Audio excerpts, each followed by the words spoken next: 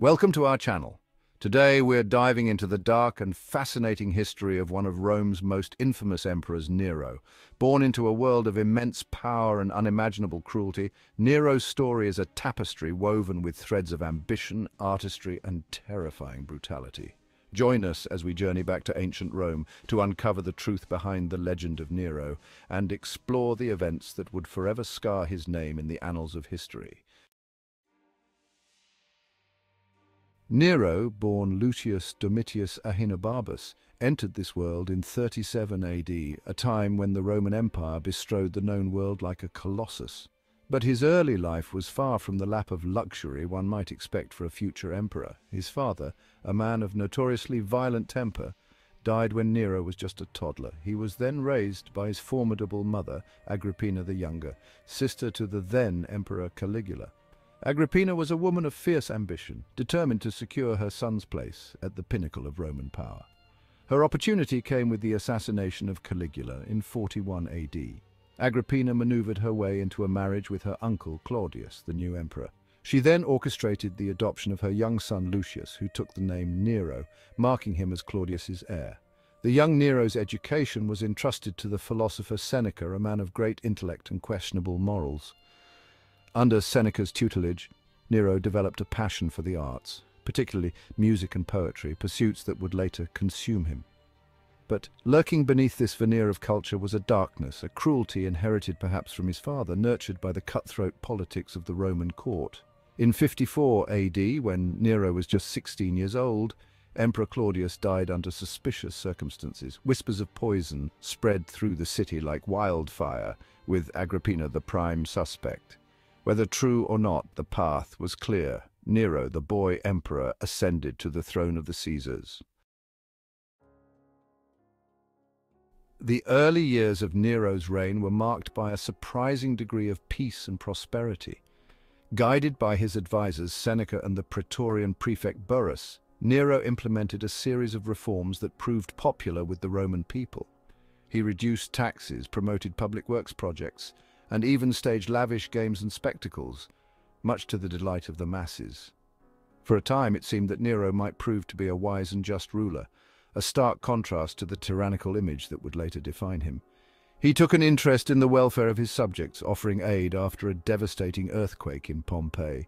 He even engaged in intellectual pursuits, patronizing the arts and philosophy. But this period of relative tranquility masked a growing darkness within the young emperor. The influence of his domineering mother Agrippina continued to be a source of tension. Nero, eager to assert his own authority, chafed under her constant interference. Moreover, whispers of Nero's excesses and eccentricities began to circulate.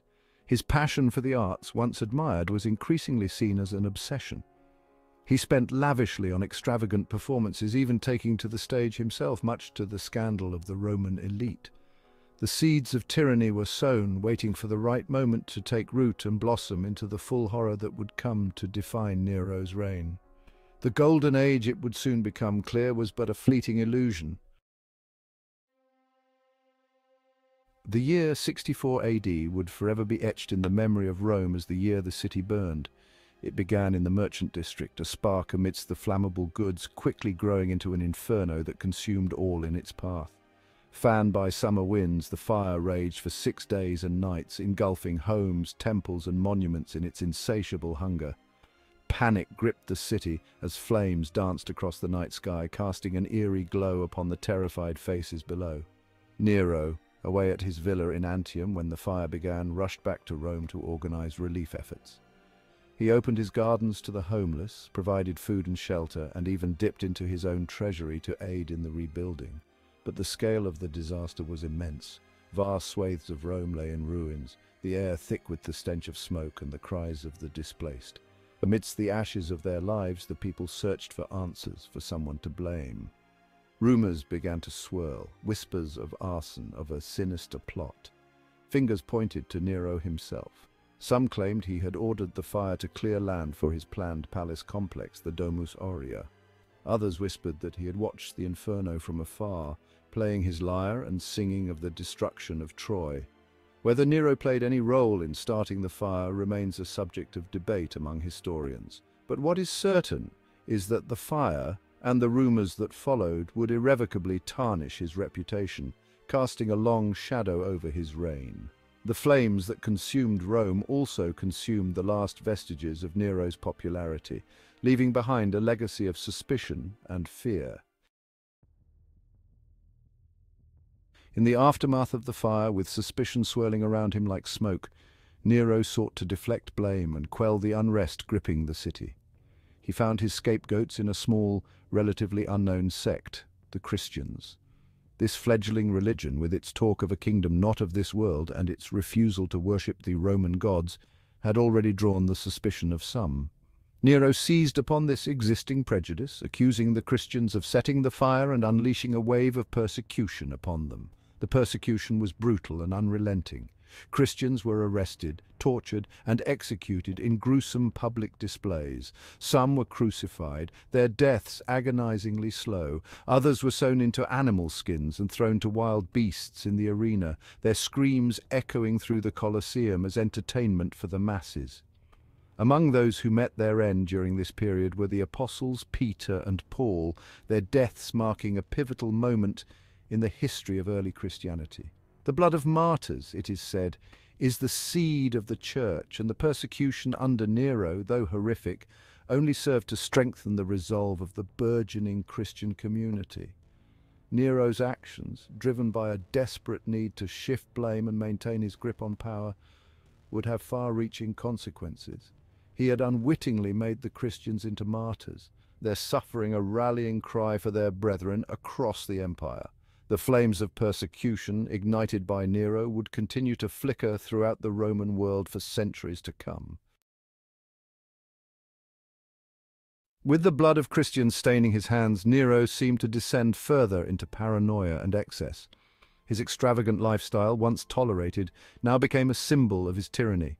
He poured vast sums of money into the construction of his opulent palace, the Domus Aurea, a sprawling complex of gardens, baths, and banquet halls, all adorned with gold, ivory, and precious stones. He indulged in lavish banquets that lasted for days, where guests feasted on exotic delicacies while being serenaded by musicians and entertained by dancers.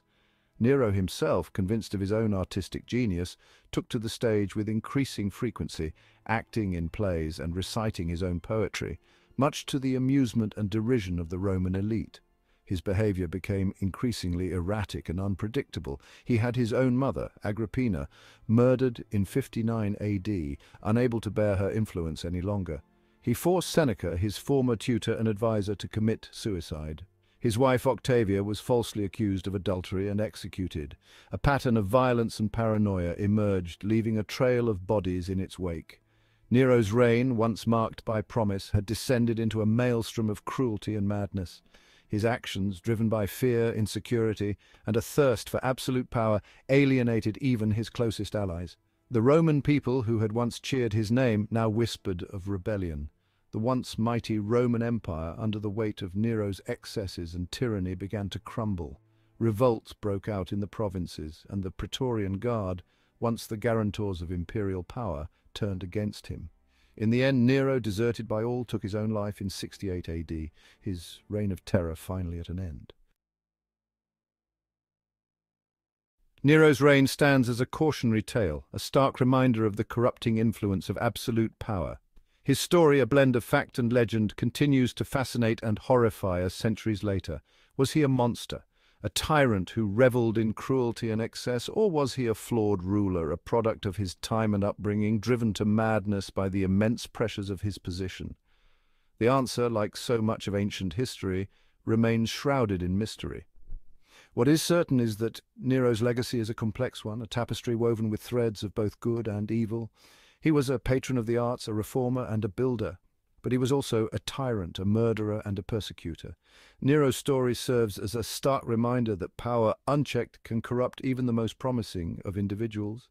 It is a lesson as relevant today as it was in the tumultuous world of ancient Rome. Thanks for watching. If you enjoyed this deep dive into history, don't forget to like, share and subscribe to our channel for more fascinating stories from the past. See you next time.